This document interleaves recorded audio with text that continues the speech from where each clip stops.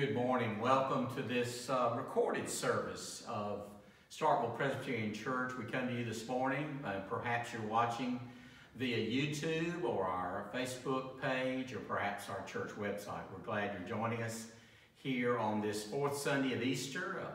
The calendar date is Sunday, April the 25th. I want to share with you our joy of being with you and to remind you of the services that we have, our live in-person services each Sunday morning at 10 a.m. on our sanctuary located at 28 Linden Circle here in Starkville. We're across Louisville Street from the Millsap Vocational Center and Starkville High School.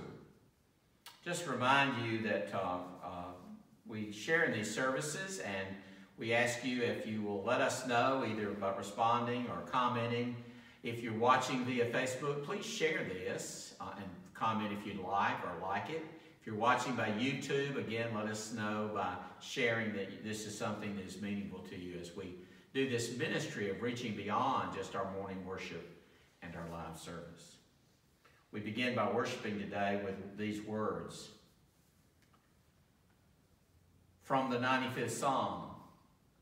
"Oh, come, let us worship and bow down.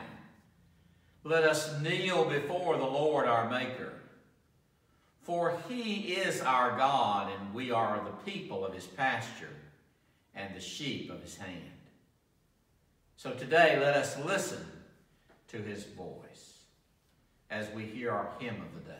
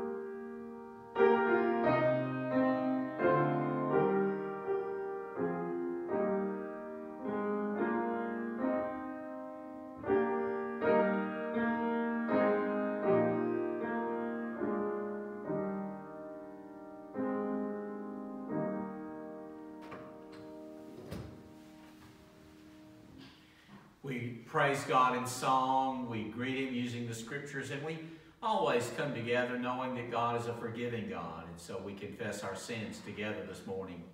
Would you bow with me as we pray our prayer of confession? Good and gentle shepherd, you care for your flock faithfully and well. But we foolishly stray from your ways, rejecting your guidance. You generously set a nourishing and sumptuous feast before us, but we reject your provision and fill our hearts and souls with the food of fear and hatred. Forgive our stubborn refusal to trust and to follow you. Bring us back to the fold in your loving embrace for your name's sake. And would you ask now your own personal confessions to God?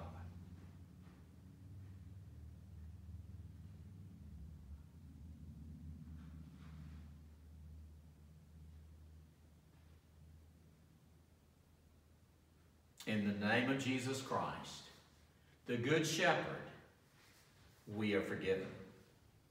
Amen. Today we will read from the scriptures, probably one of the most familiar scriptures possible, and that is the 23rd Psalm. If you're watching at home and wish to say this with me, I'll be reading from the English Standard Version, which differs slightly from the King James. But as you recite with me, use whatever form you're used to as we read together from the 23rd Psalm. The Lord is my shepherd, I shall not want.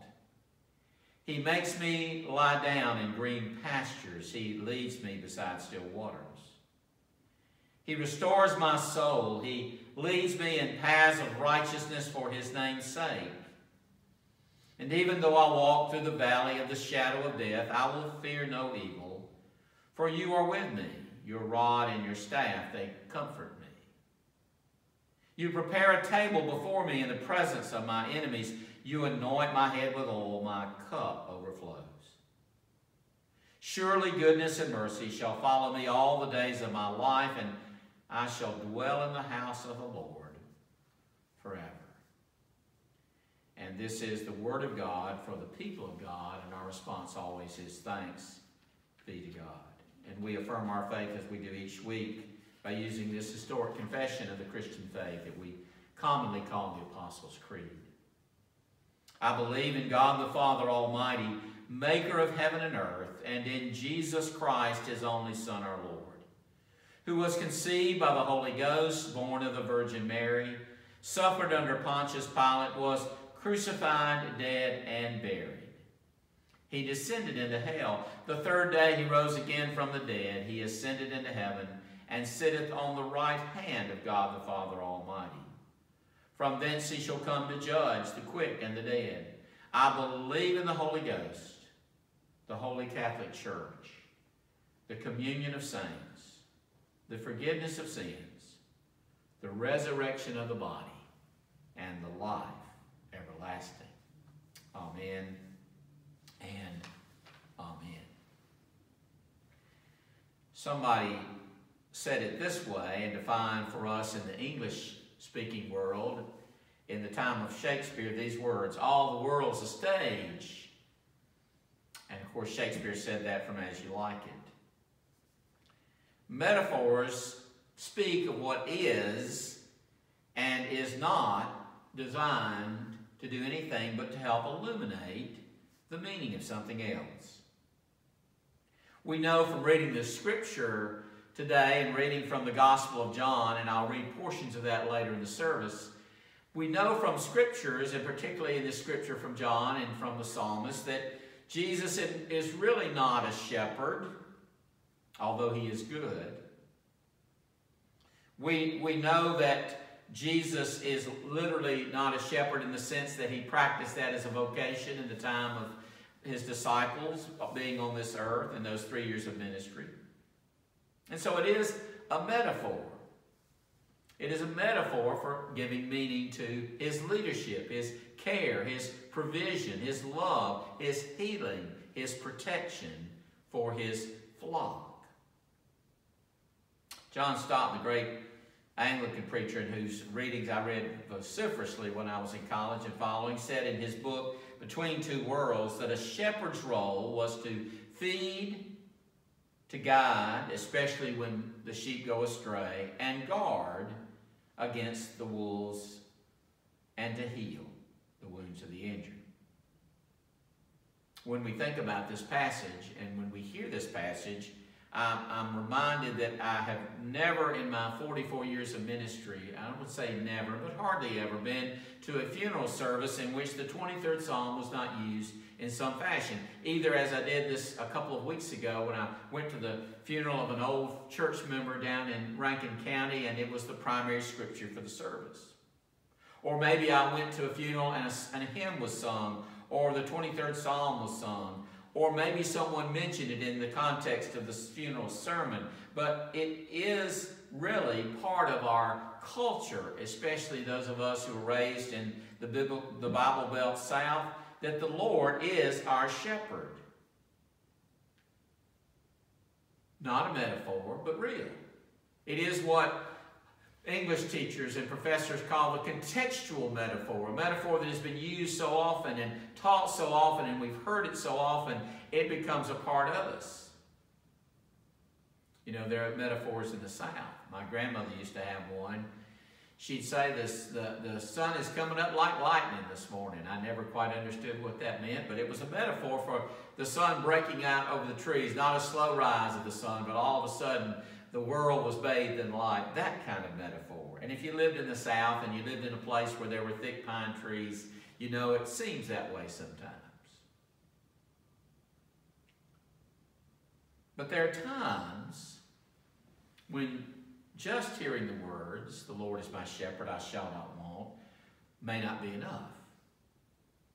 We have experienced in the last 14 to 15 months the effects and the after effects, we hope, and the tragedies and then sometimes the victories of this COVID pandemic.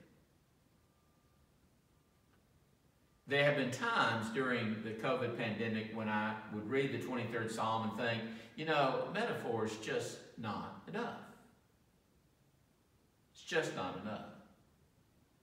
With the violence that has been in our streets in the past year, with the tension and the conflict over what is social justice and what will be the right thing to do as a result of a trial or the conviction of a police officer, we are caught sometimes, as Stott said, between two worlds. And sometimes the world in which we live in, the world of metaphors and of Scripture, sometimes it just doesn't seem like it's quite enough. I know that when we read it, and when Jesus says in John's Gospel, "I'm the good shepherd," we instantly think of the one who makes us to lie down in green pastures. We jump back to the 23rd Psalm. When we hear that term, the good shepherd, we think about one who will lead us beside still waters and accompanies us wherever we're going through the valley of the shadow of death. And we've been doing a lot of that in the last 15 months. So I asked this question this morning because the human condition being what it is, and the human condition being part of all of us, none of us are immune from it. At least I've never met anyone who was immune from being a human being that was human.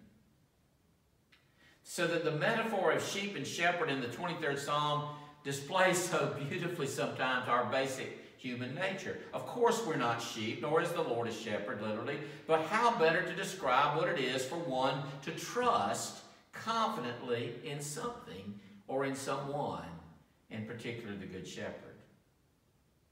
I've shared this story on several occasions, but I learned a great deal about sheep when I served as a student pastor in North Georgia while in seminary, 83 to 85. And Ned used to say those were the fastest and the slowest 2 years of our life together. We had a small child, Rebecca, and by the way, she's turning 39 this week, and that makes us feel very, very, very old. I'm not sure how it makes her feel, though. But we were there with a small child, and then shortly after we got there, another child on the way, our son Rob. So we had two small children while we were there. We rushed through seminary in order to get back to Mississippi, not spending the full 3 years there. It was a church of lively people and of wonderful people. We reconnected with many of them over the last few months of this pandemic through Facebook. But the problem was that there was so much going on in our lives and their lives that it seemed very fast. And so one of the people we loved there was a couple, the Barefoots. Joe had been a football player at Mississippi State. His wife had gone to MUW. She was an accomplished musician. She often played the piano or the organ there in the Lula United Methodist Church.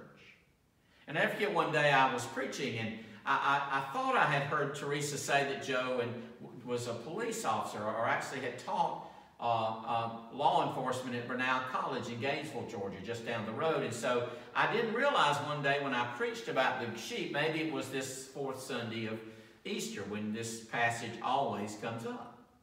So it would have been in the spring, maybe the spring of 1984. I preached it, and I said something about sheep being dumb animals and prone to wander away, and they were generally docile and forgetful creatures. And I began to talk about that, and it was an obvious homiletic point that how wonderful and good the Good Shepherd was. And when the service was over, I kind of got a little bit of an earful. By the way, an earful from Joe Barefoot was, that was about all you got.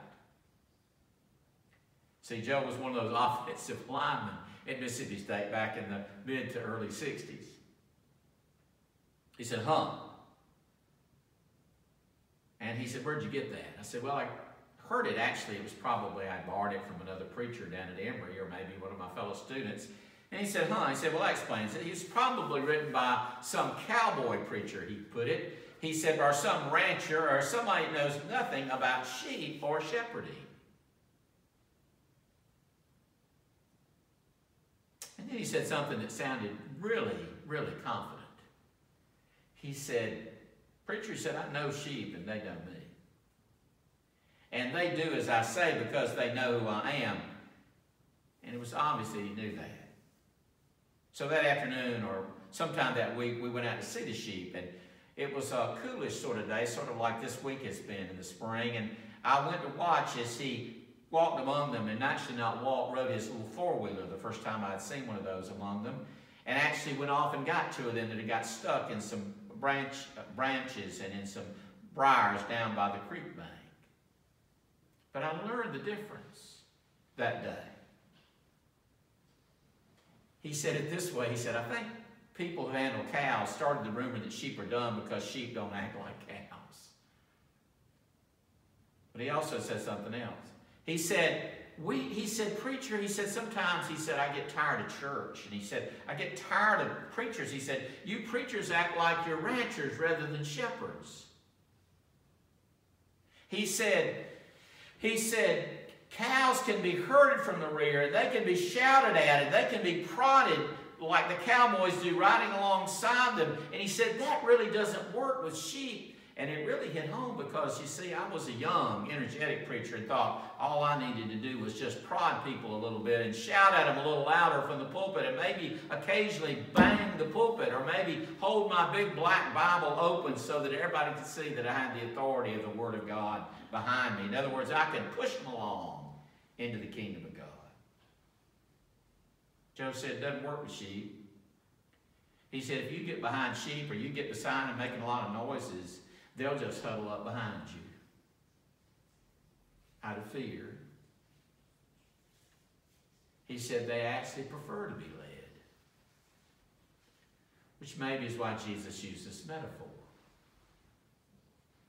Would you say that we've been through a time of prodding and loud and frightening noises surrounding us on all areas of our life? It's a metaphor, by the way. Would you say that it feels like we're being rounded up like cows sometimes, and that it sounds like that's the trail ride and the whips are out and they're trying to just drive us right down into the creek so we'll drink the water instead of leading us like a lamb beside still waters? Does it feel that way to you? Has it felt that way to you? By the way, it seemed that way to me.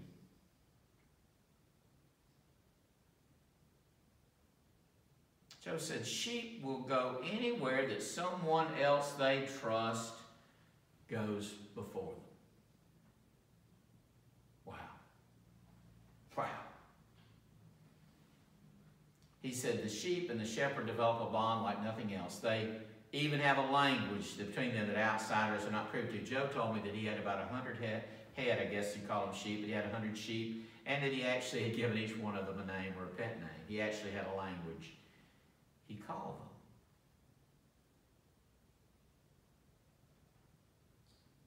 Now more than ever, people, not just in the church, but in the world, don't need to be prodded any more than they are.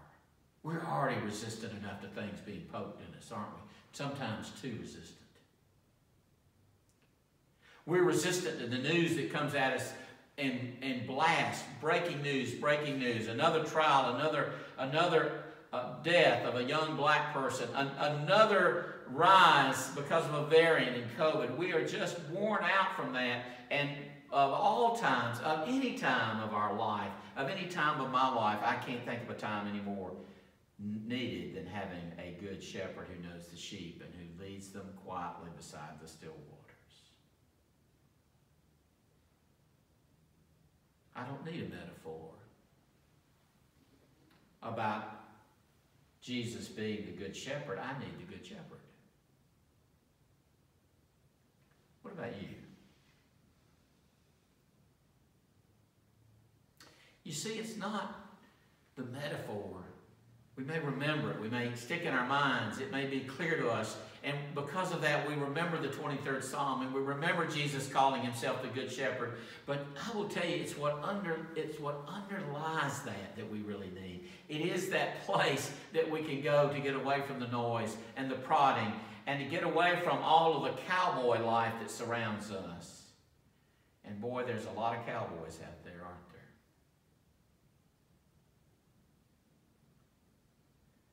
Do you hear what the Word of God is saying to you this morning? Can you sense that what Jesus and the psalmist together are offering you is a life?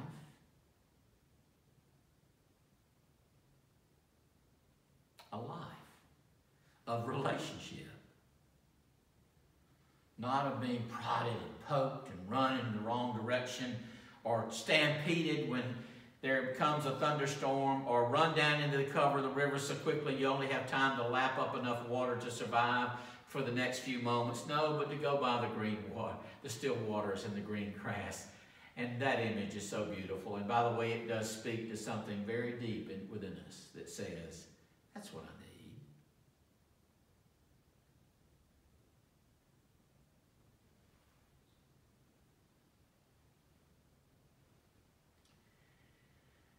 I think we've bought too much into the idea, maybe in the church,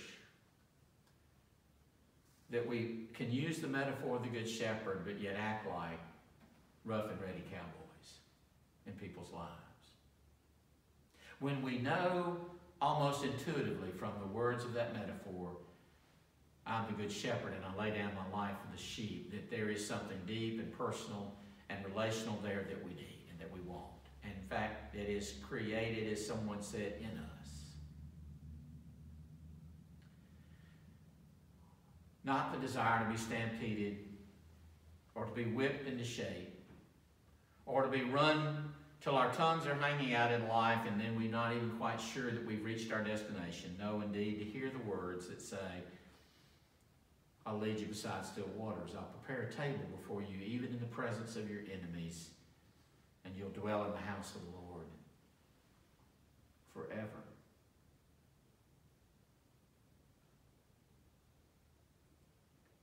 Yes, there are times when maybe the words to the old Willie Nelson song, Mama, don't let your babies grow up to be cowboys, might apply to all of us who try to do ministry in the name of Jesus Christ, that we don't need to be prodding and pushing and nudging and throwing our whips at people right now. What the world needs right now is that deeply rooted image, that deeply felt metaphor that is basic to life and basic to God's love for us when he says, I'm your good shepherd,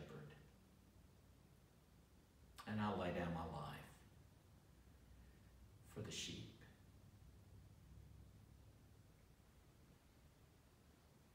Tired of the noise, tired of the dust of life, tired of the rush to get across the river safely, and come and follow, for you know that's what you are,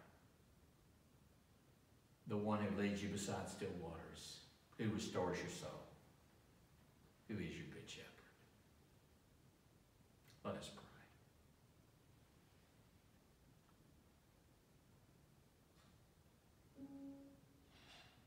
Lord, we gather today because while we are his sheep, our lives sometimes resemble that of cattle being run quickly to our slaughter.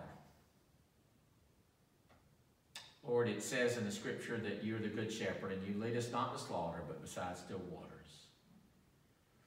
That you're the good shepherd who doesn't allow us to die in the raging flood, but leads us to a place of peace and tranquility. That you're the good shepherd who literally spreads out and provides for our every need. Lord, thank you. Thank you that you give us this metaphor. But it is more than a metaphor, for it is at its truest who you really are to us. And Lord, it is at its deepest what we desire to be in relationship with you.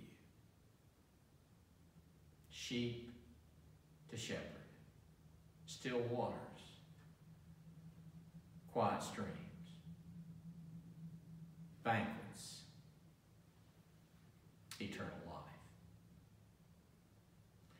thank you for our salvation and for all the gifts that the shepherd gives to the sheep. And we thank you that you lead us. May we follow. For we ask it in the name who taught us to follow him as he prayed, saying, Our Father who art in heaven, hallowed be thy name. Thy kingdom come, thy will be done on earth as it is in heaven. Give us this day our daily bread, and forgive us our debts as we forgive our debtors. And lead us not into temptation, but deliver us from evil. For thine is the kingdom, and the power, and the glory, forever and ever. Amen and amen.